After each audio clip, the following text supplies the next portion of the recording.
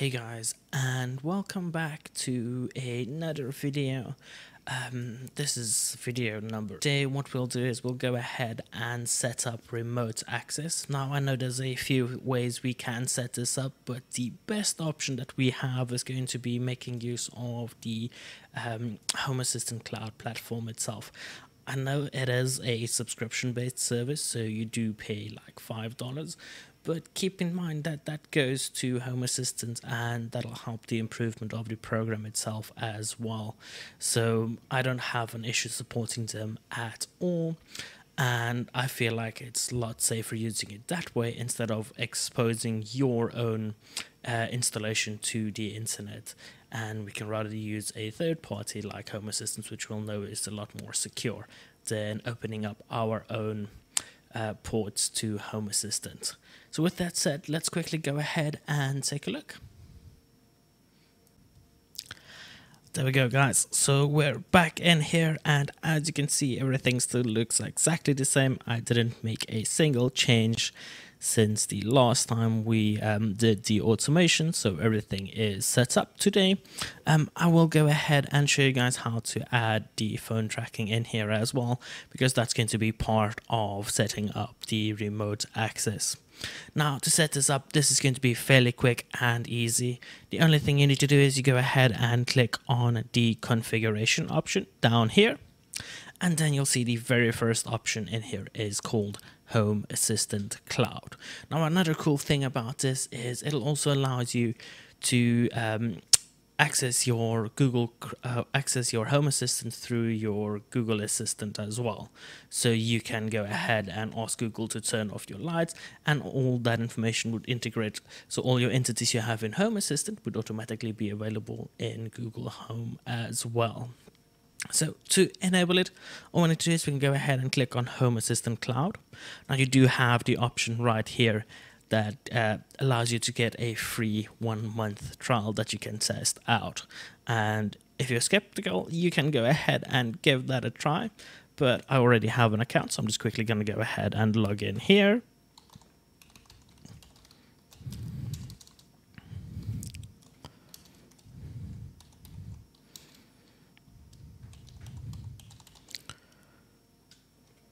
And then sign in, and just wait for that to quickly sign in. And there we go. As you can see, I did sign in. So the status is it's busy connecting. It should it's just fetching my user information, and there we go. And you'll see all of the information is up there. Now, a few things in here we can take a look at. Once that starts to sync all the information, it'll give you an option right here.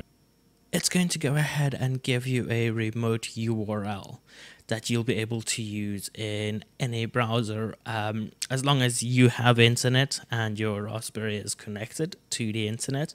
You'll be able to go ahead and access your Home Assistant from that URL in any browser at any location, which is exactly what we would like to have. But if we scroll a bit down, you'll see we have Alexa integration, so you can go ahead and enable that if you have a Amazon Echo. And then we also have the Google Assistant, so if you do have Google Assistant, you can go ahead and enable that as well. So mine is already enabled because I did log in previously.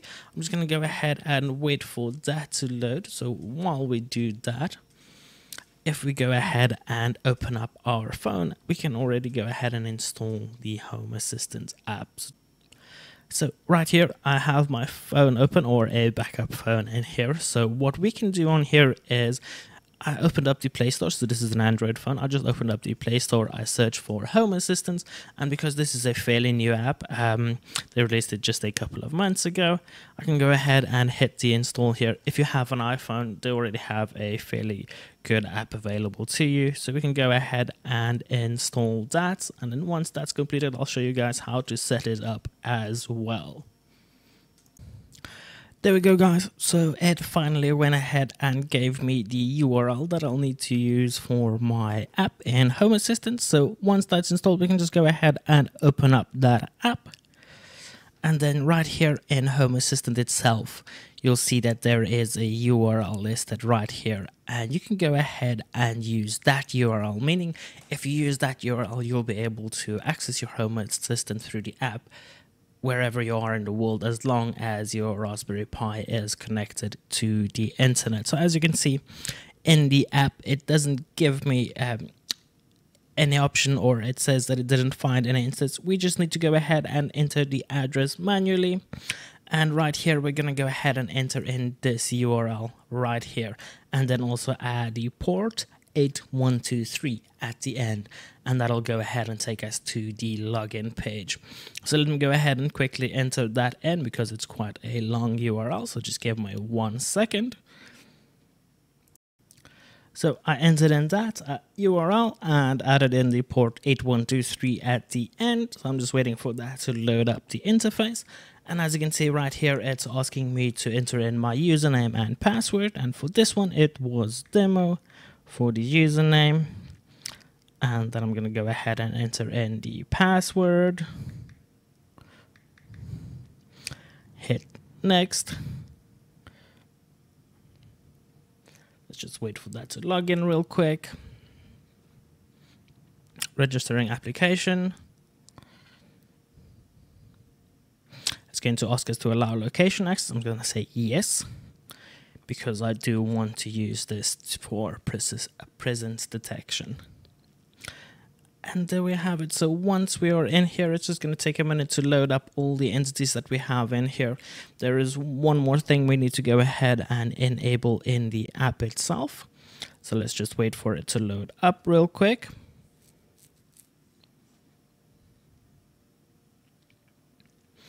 There we go. Now in here, all I'm going to do is I'm going to go ahead and open up the menu, and then in the app configuration, I'm going to make sure that my zone-based tracking and my background location tracking is enabled. That'll allow me to see if this cell phone or this person, the owner of the cell phone, is home or not. You can also go ahead and edit the device name if you'd like a way of identifying the device. But that should be it, and the entity should now be registered within Home Assistant itself. So let's quickly go ahead and take a look at that.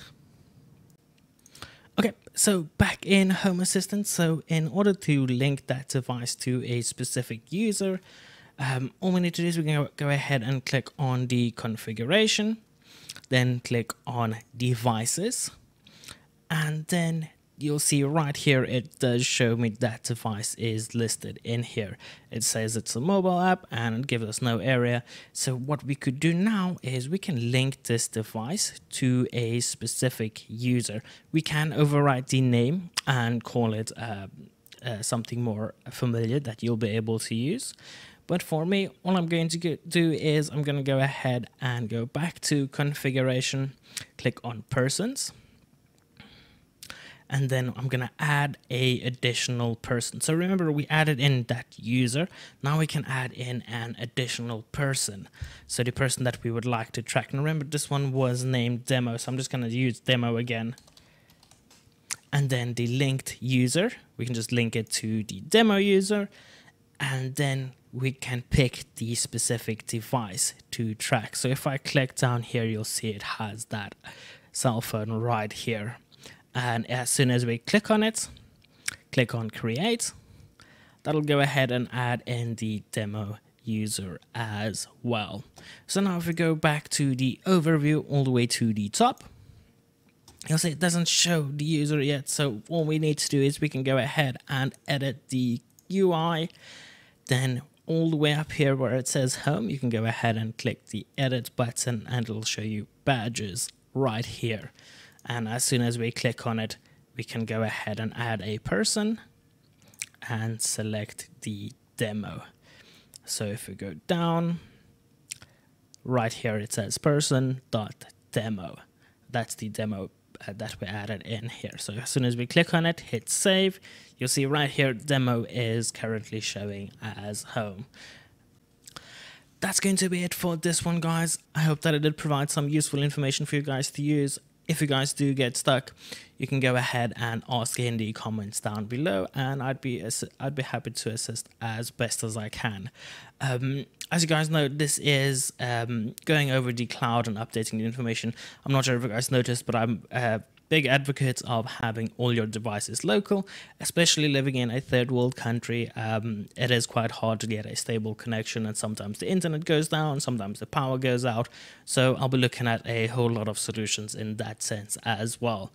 And with that said, if you guys do have any questions or ideas of something you'd like me to do, I'd be happy to take a look at it.